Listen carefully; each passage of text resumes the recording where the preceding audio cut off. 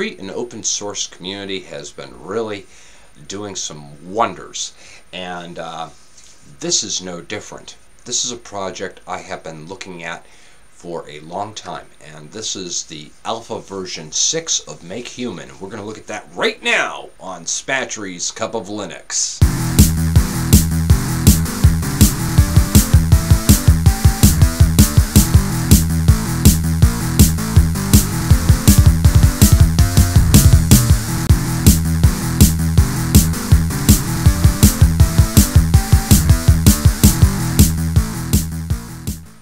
Now, MakeHuman is a 3D modeler that allows you to make anatomically correct 3D characters.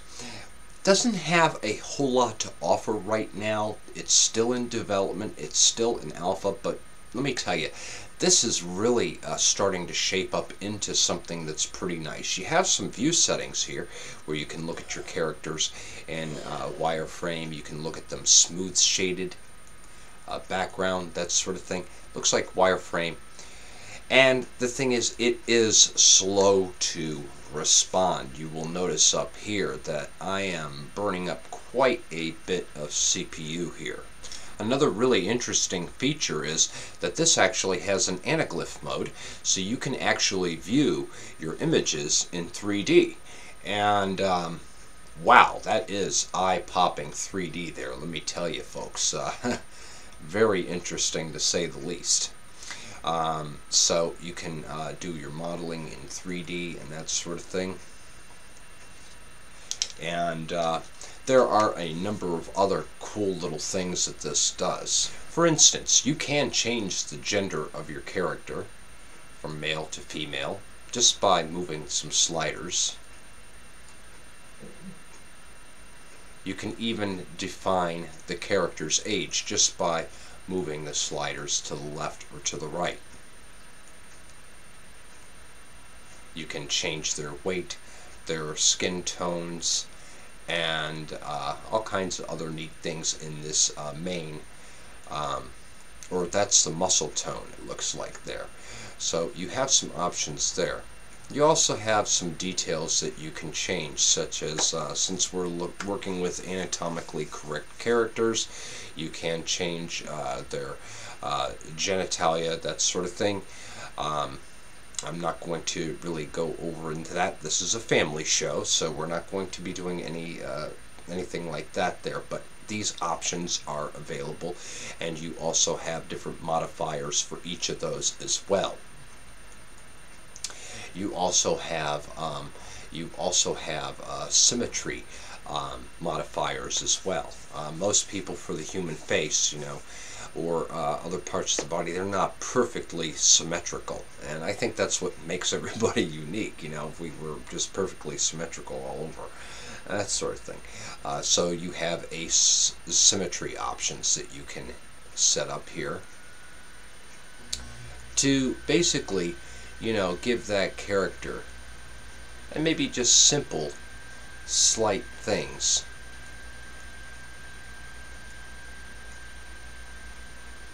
You know, to give that extra sense of realism to your characters that you're creating. And there are additional options that you can tweak, and this is all done simply with little sliders and that sort of thing, very much like Poser, but this is like a free and open sourced Poser. There are also some hair options here. If you go into your library, you can look at some of those features. This is the hair color feature here. You can also do different measurements with your character, waist circumference, chest distortions, that sort of thing. And then, of course, you can alter your background here. And this is your file here. We're going to look at that in a moment, because I'm going to try and I've never done this before. I've just been playing with the software to see what I can do. I'm going to see if it will allow me to make a Blender file or an object that I can import into Blender. We're going to actually do that in a little bit here. And then we have some posing. Okay, and apparently I'm not seeing anything here yet. Let's go into the library. And now we can pick out some hair for the model. Why don't we check this one out? Let's see how that looks. Okay, now our character has some hair on him. We have rendering options. Obviously, I am not going to render him here. I'm going to do that in Blender if I'm able to. Okay, we have some shader options that are available to us. We can have no shaders and some different kinds of shading options. We can make him look like a cartoon. The Fong shader and then a skin shader. I think I'll just go with the Fong shader for right now.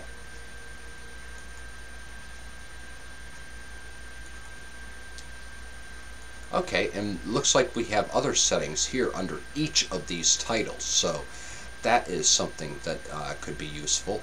Let's go into the pose section. Okay, great. We have a skeleton here that we could use to pose this. I wonder if this skeleton will actually follow us when we save this file and import it into Blender. So we'll go into File and we will save this. Let's go ahead and call this Test. And we will save that. Okay, interestingly enough, this actually saved my model. It gives you a test bitmap and then the test MHM file here.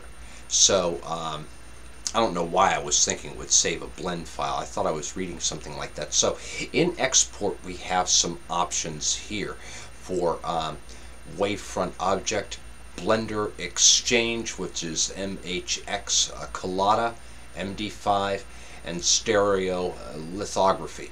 So why don't we check the Blender Exchange, and we'll call this test _ mesh. That way I can identify what this is. Okay, and then we will export it, and hopefully it's in that folder now. And it may just take a moment to generate this. Okay, now it appears that this has it has a place where whenever you save your files in your MakeHuman directory, usually that's in your home folder, there's a place for the models and then a place for your exports, and these are MHX files here. Okay, all fine and dandy, that looks good. So now that we know where these are, let's go ahead and try and use them in Blender.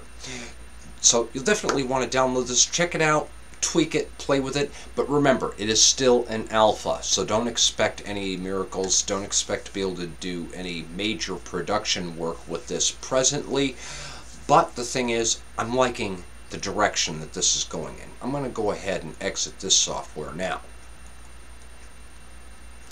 And then let's go ahead and open up Blender.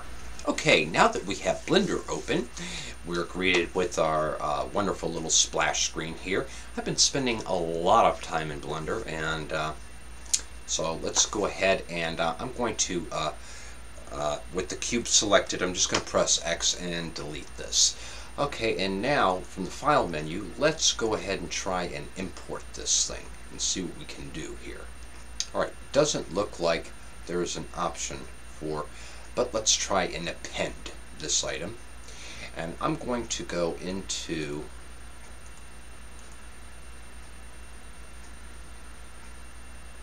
MakeHuman folder, exports. Okay, nothing there.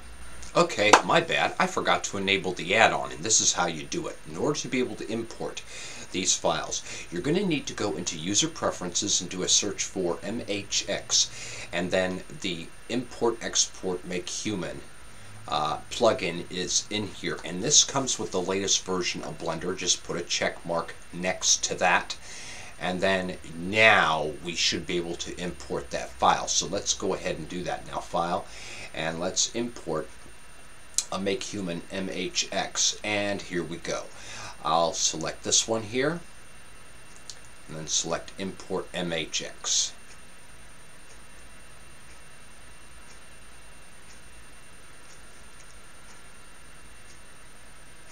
and nothing happened. Well, MakeHuman is still alpha software. So unfortunately, what I would have to do is, from MakeHuman, I would have to export a wavefront object file, and then I would have to manually rig it myself. But the thing is, this program does need some more time to mature. But since I've got Blender open, why not give you guys a little bit of an update on some of the things I've been doing here. Okay, first let's go ahead and open up some recent things here. And, first we'll have a look at the penguin. Now, you will notice there have been some changes to this, and namely what I have done here is I've actually created a new skeleton with which to power this, and thanks to some great tutorials online, now I have a nice mesh that I can actually do some really cool animations with. Let me go ahead and twist this around. Now inverse kinematics are available to me, and now just by selecting some bones here, I can get better poses out of my character. And let's go ahead and do that. I'll just run a grab on here. Now I can actually pose his whole arm if I want to, or if I wish, I can even you know, position him, make him dance better, and all in all, done a lot of better things with this. And there is an excellent tutorial online that took me step by step through building this skeleton. And one of the hardest things I had to set up on this character was making his eyes blink. Of all things, I wanted to have, you know, perfect looking eyelids and that sort of thing. So let's go into object mode here. I'll hide the skeleton, and then we can go into where I've actually, let me go in here, and I created a shape key where now his eyes will blink. We probably can't see that right now because he's in textured mode, but if I go into solid mode, you will now see that we have a really nice looking eye blink here. That took a lot of work. I think it took me like 10 to 15 tries, because every time I tried making this, it would just goof up, and I finally figured out a way to do that. And using this same technique, I found that I was able to actually apply this to my butterfly. So let me open up the butterfly, and I think you guys can see where I'm going with this. If I go into my butterfly, you will notice I've done something similar with that. So now I have his wings flapping using a simple shape key. Now basically, let me explain what a shape key is. Basically, you have a basis or a model base, and then you will create a new key here where you will modify that mesh. And then in your timeline later on, I'm going to be doing some animation tutorials later on where I'm going to be using objects that have both skeleton structures and shape keys. These are wonderful tools for animation and that sort of thing. So now that I have my characters ready, I'm ready to start having a little bit of fun with this. And I hope you guys have some special 3D glasses, because I'm thinking about the possibility of releasing something in 3D. I don't know yet, but I would like to know you guys' impressions on that. I'm not going to release two versions of a video, one 2D and one 3D. It's either going to be 3D or not. So let me know what you guys think. Do you want to see a 3D video, or would you prefer just a really cool 2D animation? I'd love your feedback on that. Okay, well that's all for now.